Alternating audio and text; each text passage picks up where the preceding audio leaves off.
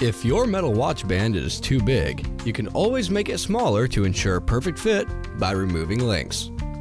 You can use this guide from Esslinger.com to remove U-clip style links from expansion watch bands. You can recognize an expansion band by its flexible and stretchy style, and you can identify a U-clip style band by looking at the edge of the links. If you look at the edge of the link and the two sides appear to be connected by solid vertical bars, you are dealing with a U-clip style link.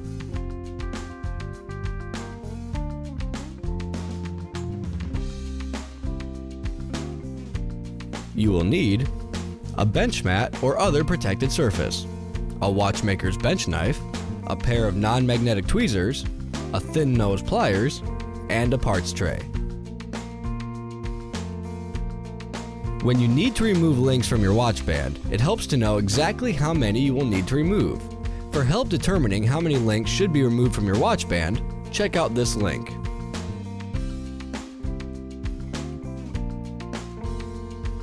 Once you know how many links you need to remove from the band, you need to decide where you will remove them from.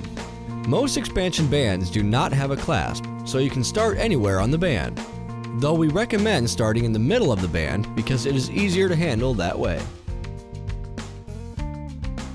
Place the watch band on your bench mat on its side with the flat inside the band facing you.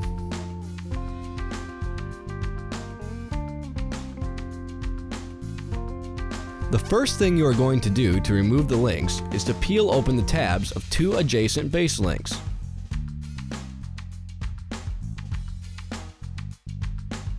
Find where these links turn up toward the top link covers and slip the blade of your bench knife under both tabs.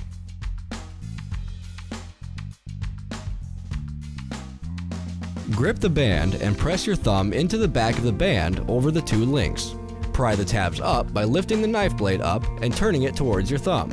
You may have to do this several times before you open them enough. After the base link tabs are lifted open, turn the band around in your hand so you can lift the tabs of the link covers over the two base links you started working on. Since these links do not line up directly over one another, you will have to pick up the two closest above the base links. Slide the bench knife blade under the two tabs of the link covers and grip the band to prepare to pry them up. Lift the knife blade up and turn it toward you to open the tabs. Repeat this until the tabs are open. If you have trouble opening the tabs so they are parallel with the watch link, you can use your pliers to pull the tab open more once you have it started with your bench knife.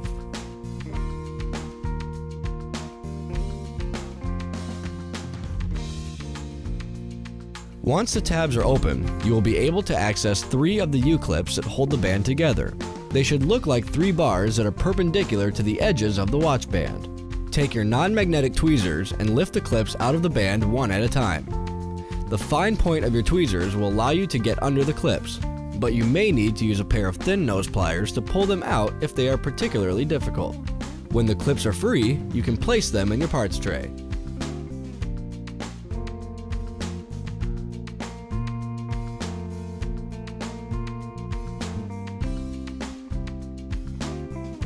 Flip the watch band over so you can open the tabs on the other side of the links you've been working on. Start by lifting the tabs of the two base links that you have already partially opened. Insert the blade of your bench knife under both tabs together and grip the band securely. Lift the tabs up by lifting the knife blade up and turning it toward your fingers to pry them open. You may need to do this a couple times to get them open enough. Turn the band around again so you can open the link cover tabs as well.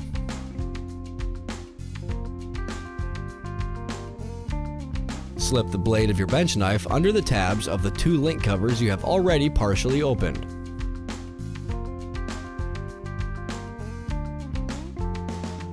With the band gripped firmly between your fingers, twist the knife blade toward your thumb and lift up to open the link cover tabs.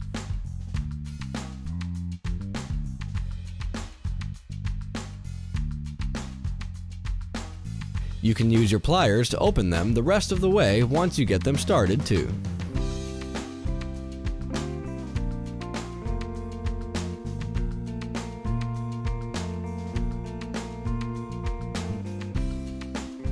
Once all 4 tabs are open on this side of the band, you will be able to access the other 3 U-clips that hold the first link you are removing in place. They will look like 3 bars that are perpendicular to the edges of the watch band. Take your non-magnetic tweezers and lift the clips out of the band one at a time. The fine point of your tweezers will allow you to get under the clips, but you can use a fine nose pliers if the links are sticking in the band.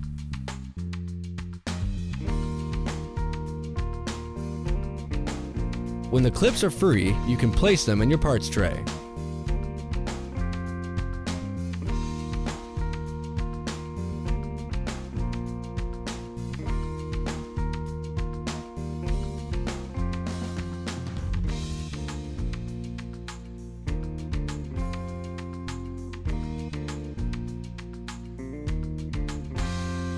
At this point, one link cover and a base link will fall free of the watch band. You can add them to your parts tray.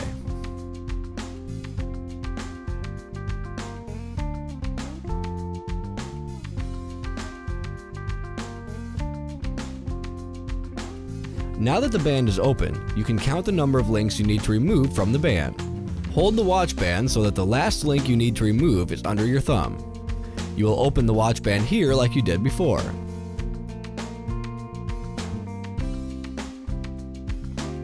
Be sure that the tabs of the base links are accessible. Slip the blade of your bench knife under the tab of the base link you want to remove and the one to the left of it. Grip the band and pry the tabs up with your knife. You may have to do this several times before you open them enough. After the base link tabs are lifted open, turn the band around in your hand so you can lift the tabs of the link covers over the 2 base links you started working on. Since these links do not line up directly over one another, you will have to pick the 2 closest above the base links. Slide the bench knife blade under the 2 tabs of the link covers and grip the band.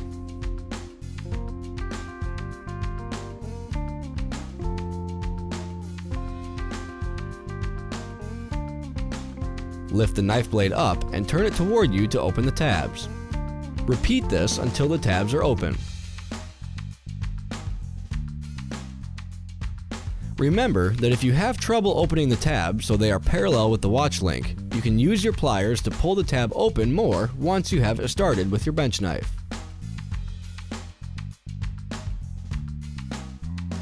Once the tabs are open, you will be able to remove 3 of the U-clips that hold the band together.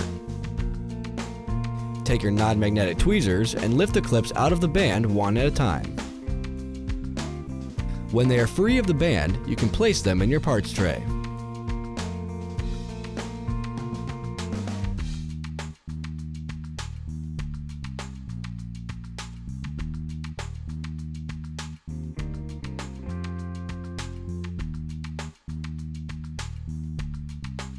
Flip the watch band over so you can open the tabs on the other side of the links you've been working on, and start by lifting the tabs of the 2 base links that you have already partially opened.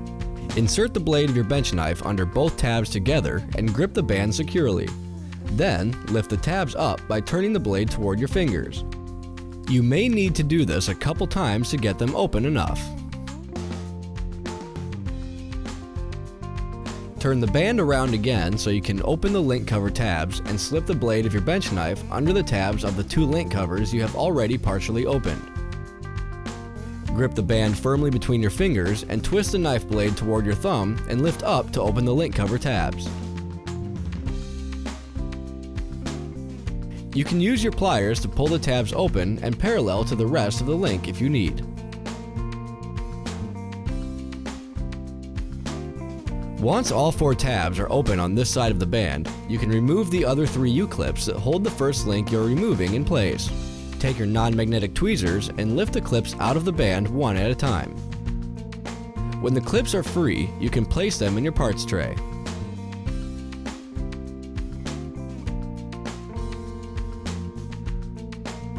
Now, one link cover and a base link will fall free of the watch band. You can put these 2 pieces in your parts tray.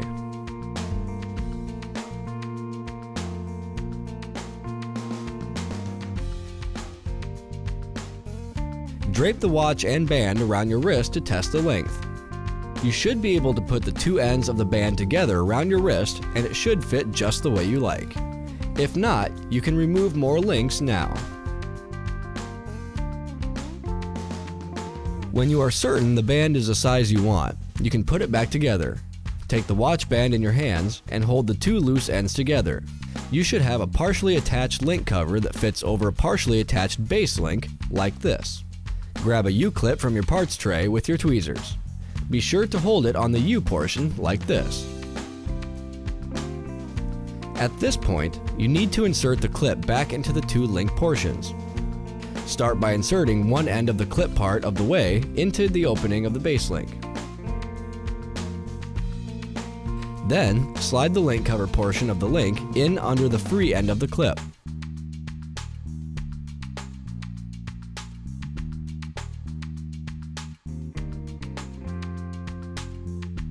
The free end should slide into the gap in the link cover like this.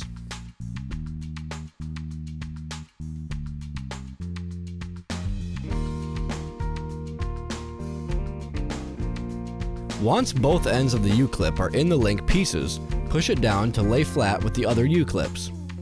It may take you several tries to get the clip into position in the link pieces. Holding the band firmly in your hands, close the two open tabs over the U-clip you just inserted.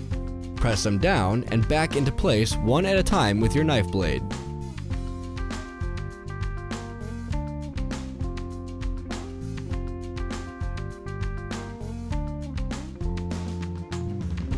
You do not have to push the tabs completely flat again.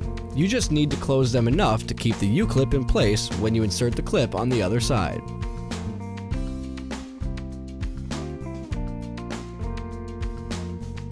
Turn the watch band over when the first tabs are closed enough to keep the U-clip in place and prepare to insert the other U-clip. Grab another loose U-clip with your tweezers so that the two ends of the clip are pointing down.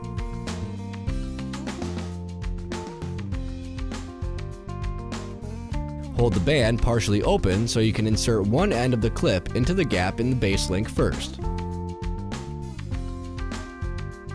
Stop when the end of the clip is partially in the link. Bring the other end of the band back toward the base link with the partially inserted U-clip and position the free end of the clip in the gap in the link cover.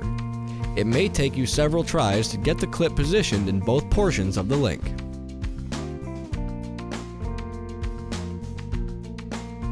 When the clip is in both parts of the link, let go of the clip with your tweezers and use it to push the clip fully into place from above with the end of the tweezers. With the U-clip securely in place, push the two tabs closed over the end of the link. Take your knife blade and push the tab closest to you closed first. Keep pushing until it is flush with the band.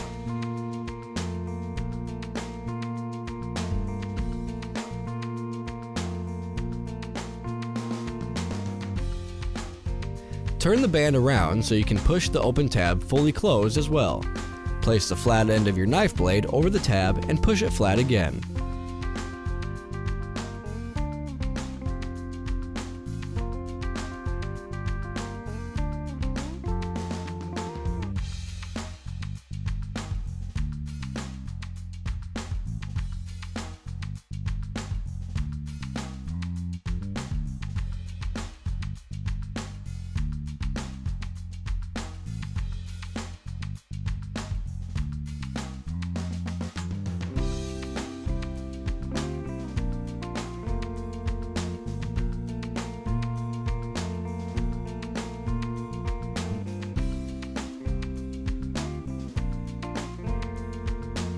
Now that the second side of the band is completely closed, you can flip the band over and finish closing the first two tabs.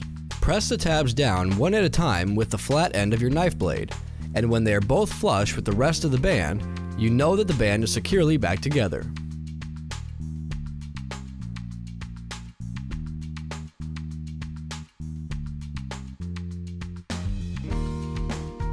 Put the watch band on to test its fit. It should now fit just the way you want so you can wear it. Be sure to keep the extra links and pins that you removed from the watch in case you need them again in the future.